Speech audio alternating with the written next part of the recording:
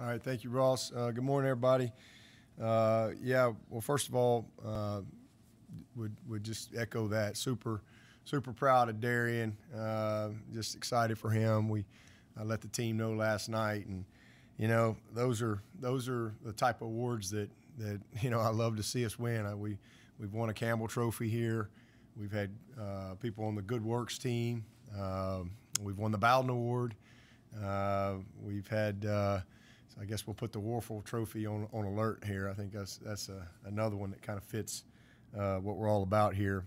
But man, this is an award that I've seen many times given out. I've been at the ESPN Awards show many times and have listened to the presentation on the Disney Award and what it's all about. And it's just a great award. It's a great honor for Darien. This is the most inspirational figure in college football. It's not necessarily a player or a coach or whatever, but most inspirational figure. And we've had, lots of people. In particular, I remember a couple years ago, Tyler Trent, winning it, and how special that was. So, this is awesome. And Darien, what a great example he is. He's a undersized running back, but a really good player. And had a couple of ACL surgeries in high school, and still put the work in, chased his dream. And not only did he chase his dream, but he accomplished his dream and has become a good player for us here at Clemson. I mean, he's a very productive guy and has become a great leader, an inspirational leader within this locker room and in this building. And that's, to me, is what it's all about. It's making the best of what you have, and working every day to be the best version of you, and doing it with joy, and doing it in a way that impacts those around you in a very positive manner. And Darien has certainly done that with this team, the community, and beyond. So I'm really proud of him, happy for him, and just a great honor. But as far as us. Sad that our home season is over, but it was a great finish for us this past week. Just really appreciate our fans for showing up this year and giving us the best, even in this environment we're all in, giving us the best, home atmosphere out there. Really appreciate our fans for that. So proud of our team, but from this point forward, we got to go get it done on the road, and got a big challenge this week going up to Blacksburg. Looking forward to it because this will be a different type of challenge than what we've seen. Night game, Blacksburg, the weather, snow, rain, you name it.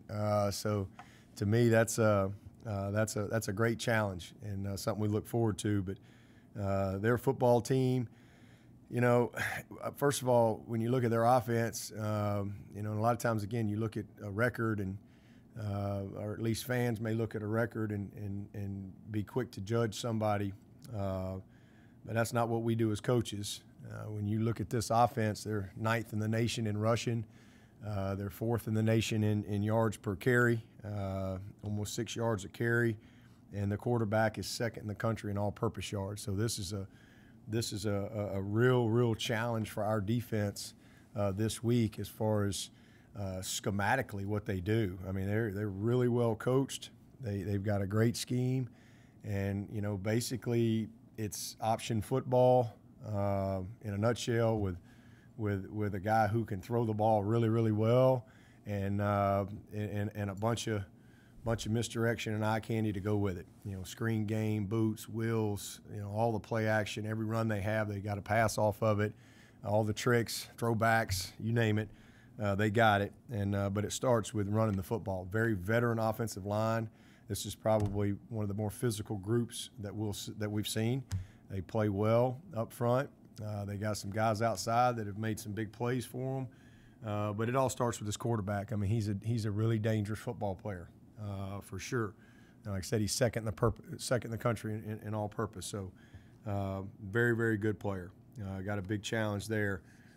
Especially with the style of play. And then defensively, the Virginia Tech has had a long history of defensive football, and they're a 4-3 front, and they've been kind of up and down a little bit with some of their personnel, but they've had an open date, so I'm sure they'll be getting some guys back and be as healthy as they've been in a long time. But same thing, they play physical. They get after you up front. They're about a 50% blitz team and bring a lot of pressure. So we've got to do a great job in matching up on that side. So looking forward to it though, and hopefully continuing to improve our team. I thought we did some good things last week that we can build on, but still plenty of mistakes that we can learn from. And also excited about some of our guys getting back. We came through the game really well, and still moving in a good direction as far as the health of our team. But with that, I'll take your questions.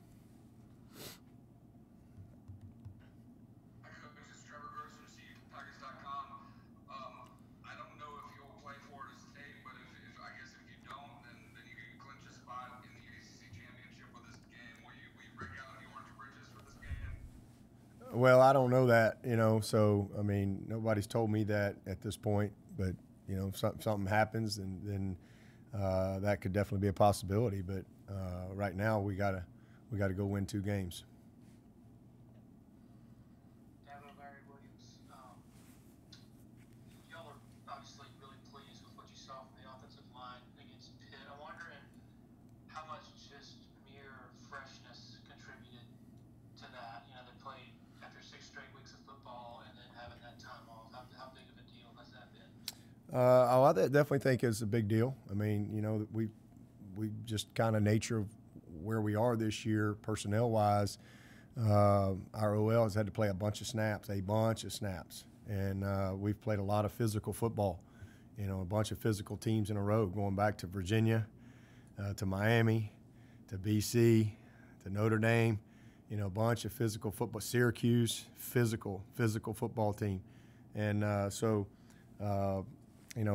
it's a tough game and an incredibly tough position, especially when you don't have a very good rotation. But we've gotten a little better. We've been able to develop a little depth. We got some guys that I think are, even though they haven't played as much, I think they're in a much better place now to be able to go in there and help us if we need them. But there's just, we're just different than we were last year, where we had a lot of these guys, Bach and Cade and Putnam rolling in there, McFadden, all those guys were rolling in there along with a bunch of veteran seniors in Pollard and Jermaine Ankrum and Cervinka and John Simpson. I mean, we were a really, really deep group last year. And so it's definitely part of it. So there's no question for everyone. The open date for us was huge, and just guys getting fresh, and I think we're in a good place right now, and hopefully we can really finish the way we want to finish. Dennis from CBS Sports. You may have been asked this, but what did you see from Trevor over those 5 weeks? Just it seemed to get out there and being able to get out there last Saturday. Yeah, I mean, same Trevor. I mean, he was out, 10 days, I guess. And those 10 days he wasn't here physically, but he was here every single day. He was in our Friday night meetings. He was in our position meetings. He missed the one game, but he traveled with us to Notre Dame, and it was just a part of everything, no different. And then, he was just a day or so off from being able to play at Notre Dame because of the cardiac protocol that you have to go through. And, you can't speed that up. You got to go through that the right way. And so, he's great. And then he was right back at practice after the Notre Dame game that Monday and just repping every snap, and unfortunate. We had a good open date week, a week of preparation, and then great week of preparation getting ready for Florida State. And so, I mean, really nothing different, and then just went back to work. And so he just the thing about Trevor, and you hear it all the time, he literally his practice reps are game reps. That's just how he goes about his business. And that's why he's so consistent in the game environment. The game is slow to him. Fortunately, we have a defense that can create that game mindset, because it's a challenge every single day on our practice field for both sides of the ball. But it all comes back to just his approach, his demeanor, so it was great. He had great practices, great preparation, and even though we didn't have game tape for a few weeks there, we had a lot of practice tape and a lot of competitive plays, 2-minute drills, team pass, one-on-ones, you name it. So he just getting back into game action and picked up where he left off. And real quick, what's it been like for you as a head coach just to, I asked Brian Kelly this yesterday, just to wait for the results of those tests every week or every day, not knowing what's going to show up because really you don't. No. Yeah. I don't worry about it anymore. I mean, early in the season, especially the first couple weeks, I mean, it was like you were a little freaked out about it. I mean, I remember our first trip to Wake Forest, and I'm like, okay. And again, that's why we expanded the rosters to 80 from 72 so that we would have more players available on Friday if you had positives, especially if you were the road team. And I remember, our first game, that first week, you just, and now you get the test back quicker and all that stuff, but here comes that text, and you're like, okay, and so it just became a kind of a part of our deal as we went through the season. And now I don't even really, it doesn't even faze me. And our guys have done such a good job. I mean, the last positive we had as a player was that Friday in Tallahassee. We've not had a single player positive since. And so, we don't have a lot of issues. Our guys have done a great job, in being committed and sacrificing and being disciplined. And our administration, our medical, everybody's been amazing as far as how we've mitigated things, and it's shown that the protocols have worked. But it just is what it is. You don't even work. It's just like the injury report. Okay. All right. This guy's out. You got to, as coach, you can't sit around and dwell on it. You got to have the next guy ready to go, and you got to find a way to give your team a chance to win. A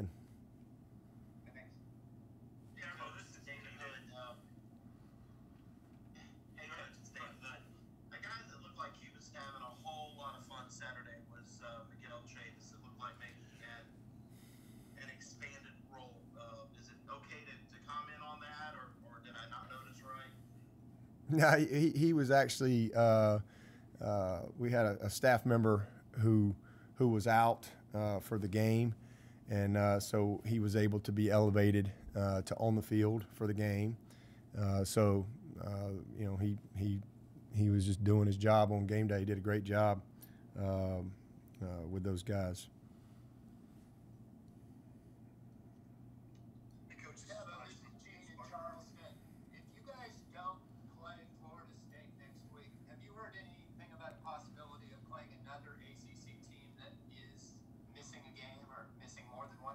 I have not. Also, I talked to Jamey Chadwell yesterday and asked him, who he looked to for models and influences for his program. He mentioned you, and he mentioned his mom. Maybe not in that order, but you hear stuff like that all the time. But, it still must mean something to you that successful young coaches look to you like that. What do you think about that? Well, I appreciate that, and I think that we just want to be a great program. We've always, from day one, we've wanted to build a model program that could be a model of consistency, not just win, but win the right way, and win in a way that builds young people. I've always said it's not the X's and O's, it's the hearts and souls, and that you're dealing with every single day. And, if we win a bunch of games, but we don't impact and shape lives doing it, then it's not worth the paper that it's printed on. In my opinion, that's just our approach and always has been. And, but that's what we set out to do, was to build a program that other teams would want to be like, because I know what we do here is right. I know what we do here is the way it should be for young people. And, I hope that lots of other programs want to do things the way Clemson does things. We're certainly not perfect, and there's no perfect people. There's no perfect places. But we got a lot of good people with a lot of great intentions. And I think that's what it's all about. And so that's a great compliment. He's a great young coach and got a bright future. I've known him for a while and followed him, and he's done an amazing job down there at Coastal. And again, just really proud of his success. But, I love taking opportunity and time to share with other coaches and try to help other coaches, but, because I think that's important. It's not like I want to be able to I tell our players all the time, hey, take what we have here and take it with you. And again, it's unique. What we have here is special. It's unique. It's uncommon. And you look at the last decade, and we're the second winningest team in the country. And 9 out of the last 10 years, we're top 10 academically with Duke and Northwestern. That's very unique. And we've done it our way. We've done it the Clemson way, and we've stayed the course. And now we have a program that is rooted in culture and rooted in doing the right things, and just always looking to get better, always striving for excellence in all we do. We have discipline, we have accountability. There's always going to be challenges. There's always going to be disappointments. There's always going to be failures along the way, but it's how you respond to those things. And ultimately, it's the type of men that come out of your program, period. And I'll put our program up against anybody, and what we've been able to do with the amount of graduates, the academic consistency and excellence that we've had to go along with consistency on the field. That's a unique thing in college football. So, we take a lot of pride in that aspect.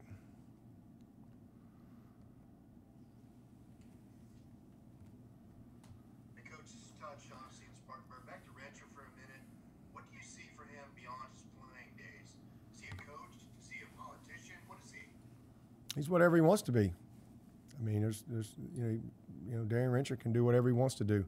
Whatever he sets his mind to do, he'll be successful. No doubt about it, because he's equipped. He knows how to work hard, knows how to persevere. He's got all the tools that you need to be successful in life. He's smart. He's an excellent problem solver. He's good with people. So whatever he wants to do, he'll be successful. Coach, you've been in coaching a long time. How unique is it to see a guy like Rencher, who's not one of your superstars, be such an important leader on your team? Yeah, well, again, that goes back to the culture of our program, and it's been that way for a long time around here. They're all the same to me. They really are. Whether you're a walk-on or the star player, you still got to be accountable. You got to have discipline. You got to be committed. You got to work your tail off to be the best version of you. That's all I want from every kid that comes through here, is for them to become the best version of themselves, and to be committed, and to be a great teammate. And we've had a lot of guys that have been walk-on players or whatever, maybe not the starter or whatever, but they're great leaders. You don't have to be we've had some starters that are terrible leaders. It doesn't, that doesn't always equate. It's great when your best player is also your best leader, and those things, that's great. That's not always the case. Leadership can come from everyone. It can be a freshman. I remember Christian Wilkins. He was a leader the day he got here. I mean, literally. He wasn't sitting around waiting on somebody to lead him. He was a leader the day he got here as a true freshman. And we've had walk-ons that way. We've had fifth-year seniors that didn't play at all, that had unbelievable respect from their teammates. That's the opportunity to lead on a football team comes through your actions, comes through your work ethic, and that's not always seen by people on game day. Sometimes it is, sometimes it's not. Dabo, this is Grace with The Athletic. I know you guys don't get super caught up in individual honors, but where do you think Trevor is with the Heisman right now, and what would it mean to Clemson for him to win the program's first ever if he could pull it out? Well, I mean, if our goal was for him to win the Heisman, he'd be leading the Heisman right now. There's no doubt about that. But that's not our goal. Our goal is to win the game, and he's if you look at I think it was Tim Beret put it out or something. It was a stat he put out. He's only played in like 20 of his 37 fourth quarters that he's been in. So almost half his games he hasn't played in the fourth quarter. He's been on a dominant football team. We've won more games the last 5 years than anybody in the history of college football. He's been a dominant player. And unfortunately, the Heisman is a lot about stats, and Trevor's stats are through the roof. I mean, they're crazy stats, but he and they could be. If that was our number one goal was to win a Heisman, we'd already have one, but it's not the goal. This is not a program built on individual things or built on team. We want to win. The trophy we want to win is the team trophy. And so if it happens, it happens. I mean, the best player in the country is Trevor Lawrence. I mean, I don't really care what anybody says, and there's a lot of great players out there, but the best player in the country is Trevor Lawrence. So it's just the way it is. And he doesn't need to win the Heisman for that to be the case. I mean, most logical people out there know that, but it's all about stats and all this type of stuff. This guy is play in, play out. If you really watch him, I mean, it's unbelievable, and that's why he'll be the first pick in the draft, and it won't be close. It won't be close. Dabo, this is PDP. Yesterday, Brent was telling us how while some of the defensive starters were out, it gave really critical reps to some of those younger guys, and we're seeing that on the field. We saw some of that on the field last Saturday. Now that it's all coming together, that must give everybody on this team so much confidence. It does. You guys could achieve. It does. I mean, you look at the development of Trenton Simpson, with Mike Jones going out, and all of a sudden he's forced, and man, he's gotten better and better and better. And you look at Malcolm Green, he's a true freshman, and he's developing, and he's coming. Fred Davis has gotten a lot of good snaps where, we've developed all of those safeties have gotten some experience. All of our backers have gotten some experience. Just really pleased with what Miles Murphy and Brzee have been able to do this year as true freshmen. So, I mean, all across the board defensively, we've had to mix and match all year. And so we're getting to that point now where we've got, all these guys back. You look at the year, Sheridan, he's going to be back, but Sheridan's had, and Mario, I mean, we've had injuries. We've had a little bit of everything across the board, but guys that we've continued to play, well. And we've been just forced to have to get guys ready in different roles and so forth. Skowski being out has given a lot of guys opportunities. You look at what Balin Spector's done this year. So where we are right now, totality-wise, after 9 games, it's really pleasing as far as where we started from every aspect, from a depth standpoint, a functional depth standpoint, confidence, just knowledge and understanding of our scheme and what we're asking people to do. We're fundamentally better. We technically are more consistent. So I'm proud of what we've been able to do. And I definitely think that that's a positive for us, down the stretch here. Hey, Dabo, David with ESPN. Do you have a strong opinion on whether you want to play another game after this? I mean, would it be, as you said, with the number of injuries that you had, would it be beneficial to have some more snaps for some of those guys as you get ready for the postseason, or is, in your mind, would it be easier just to have the week off, an extra week to prepare for a potential ACC title game? Well, unless you were living under a rock last week or so, I had a strong opinion then. I don't necessarily mean it has to be against Florida State, but just anyone would be good. Or? Yeah, and we didn't get to play the game, but we were, we had a runaway bride. We were walking down the aisle, and so we were prepared. And it's not like you just didn't get to play. I mean, we work. You work all week. You're prepared. So again, whatever they tell us to do, I mean, that's the end of the day. But my strong opinion was already voiced. I'm sure there's video. You can probably find it somewhere. But do you think there's a benefit to whether it's Florida State, whether it's any other team? I think if we had to play a game, we should play the game that was scheduled. That's what I think. We shouldn't have to prepare for a 12th game. We shouldn't. You know, we had an 11-game schedule. We should play the game that we prepared to play. If we are supposed to play a game. Thanks. Hey, Coach, it's Trevor again. Coach Venables was telling us yesterday that he thought Skowski maybe played even earlier than he should have because it meant so much to him to play on Senior Day. The Butkus Award semifinalist list came out yesterday. He was not on it. A couple Pac-12 guys were on it despite playing 3 games. But is Skowski just one of those guys that's much more valuable than his stat line? Yeah, no question, no doubt about it. He is a great player, and yeah, I mean, I personally didn't think he'd be back till Virginia Tech, but that's just the nature of who he is, and that was his goal, was to get back for the Pitt game, and he achieved his goal.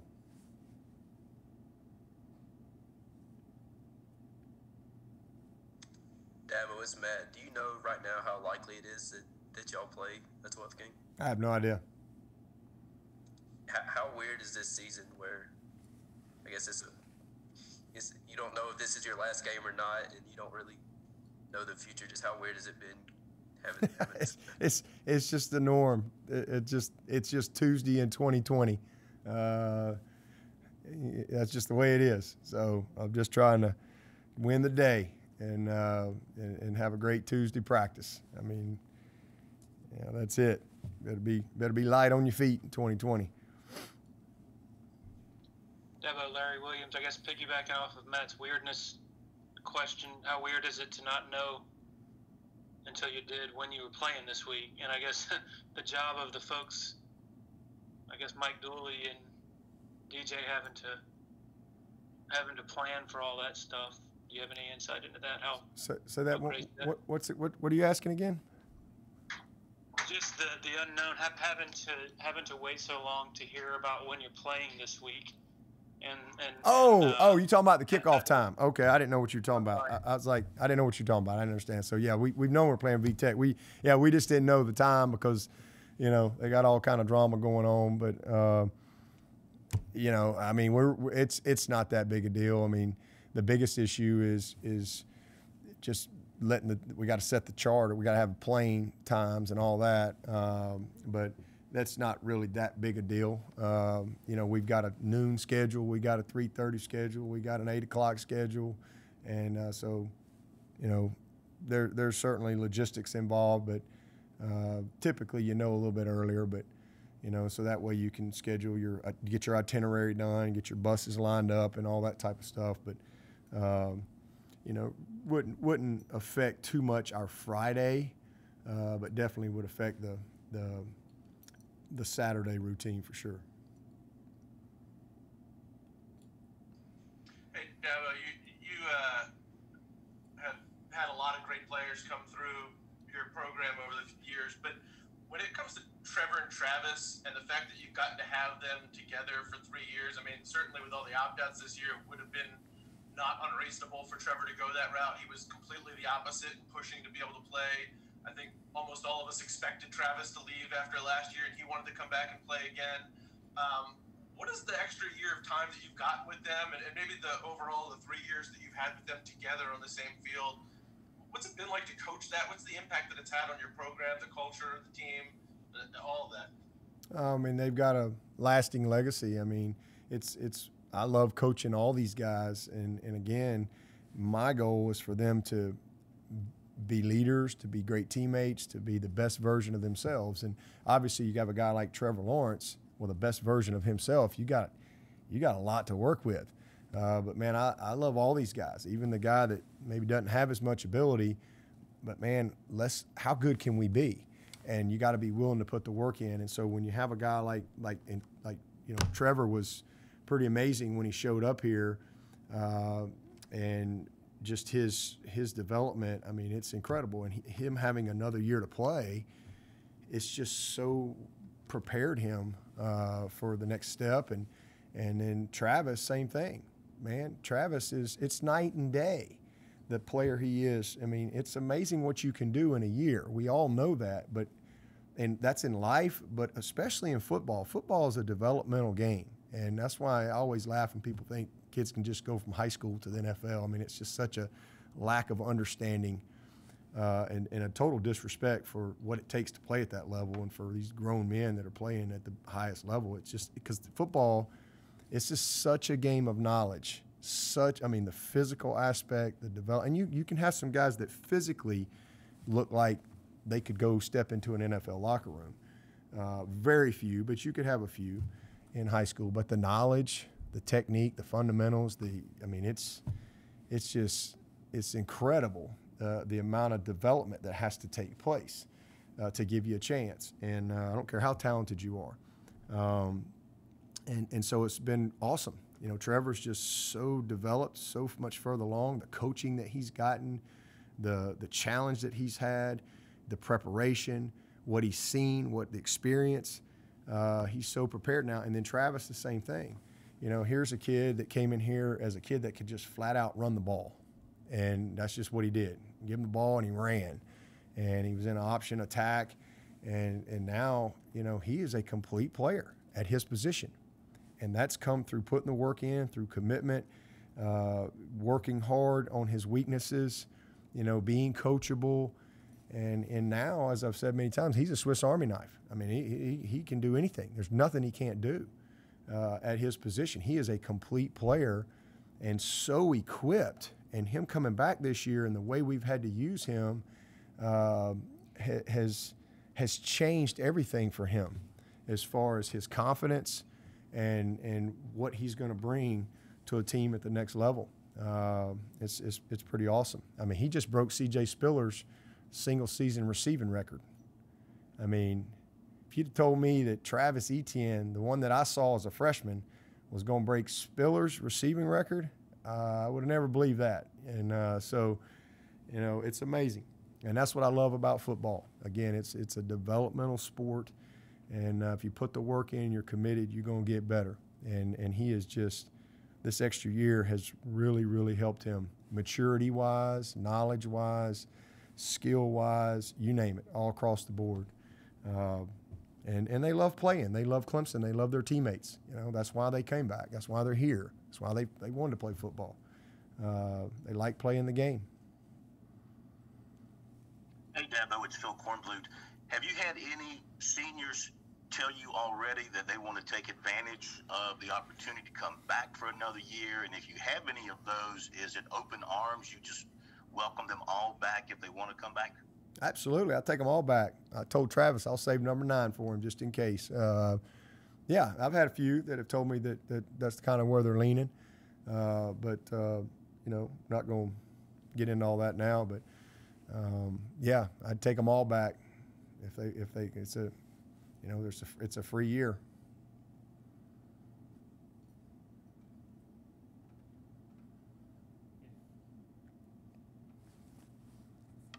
Coach, Virginia Tech's Trevor again. Virginia Tech's running back Herbert leads the nation in all-purpose yards, 4th nationally in rushing yards. Just what kind of a back is he? A good player, and not just him. You know, he goes from 25 to 0. He's worn 2 different numbers, but man, they and 6 gets in there. I mean, they're really good. I mean, they, like I said, they're 9th in the country in rushing the football. They're 4th in yards per carry. Quarterback is a great runner, and that's just how they're built. That's what they're committed to, and then everything that comes off of that from a play action standpoint, and backs getting out of the backfield, you know, on the wheels and those type of things. They stress you. I mean, this is a team schematically that really knows what they're doing, and we're gonna have to be ready. We're gonna have to play really well. Lots of discipline. And you know, win some matchups, you know, win the line of scrimmage, and affect this quarterback. But if you don't stop the run against these guys, you're in trouble. and not every, you know, they've, like I said, that's why they're 9th in the country. They've been pretty successful at it. Any additional questions for Coach Swinney? Hey, Coach. All right, we're going to turn it over quickly to a special guest. Hey, Coach, I've been instructed to ask the last question. What is it like for one of your players to win the Disney Spirit Award? Yeah, it's awesome, man. That's kind of how I started the press conference. You know, those are the type of awards that I want our program to be known for. The Campbell Trophy, the Disney Spirit Award, the Bowden Award. You know, we got to see if we can find that Warfel Trophy in here somewhere along the way. You know, the AFCA Good Works Team. I mean, those are great awards that I think any program should covet. At least we do around here. So, fine, glad that happened, and couldn't have happened to a better guy. So, we all proud of you, Rench, and know you'll represent us well. And I don't know, is there a free trip to Disney that comes with that? Hey, look, we're gonna have to get something. Man, hey, I'm all in for some Space Mountain. You know, count me in. Maybe we'll get like a private Disney trip. It'd be awesome.